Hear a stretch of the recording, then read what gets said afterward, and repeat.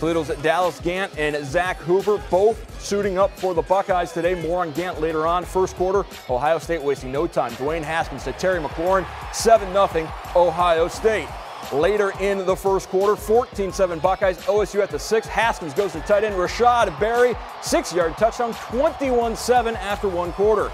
In the second, Beavers simply could not stop the Ohio State offense. Mike Weber, huge game. 49-yard touchdown run here. Redshirt sophomore scores 5 times, 4 on the ground, 190 yards rushing, and, well, that's good enough reason for everyone to be dancing in the aisles at the shoe. Later in the second, Oregon State deep in their own end, fumble. Nick Bosa pounces on it. Bosa only played one half, 2 sacks, 2 fumble recoveries, 42-14 OSU at the half, and then the rain came. An hour-and-a-half delay. The third quarter, more Buckeye offense. Haskins push pass to Paris Campbell. Haskins, the redshirt sophomore, 22 of 30, 313 yards, 5 touchdowns. First quarterback for Ohio State to start and top 300 yards and 5 touchdowns in that first start.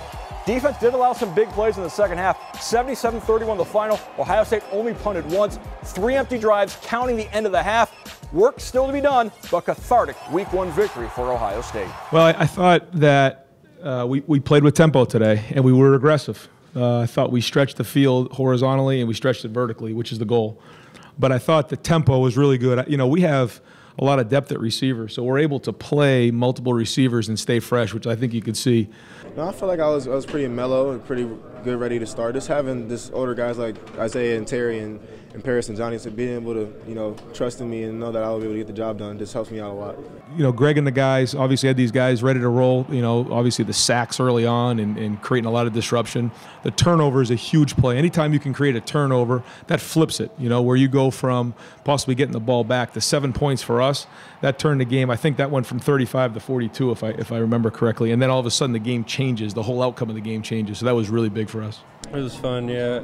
I love going against our team because our O-line is as good as I'll face, but it's definitely fun to go against some other people after 4 weeks of playing them.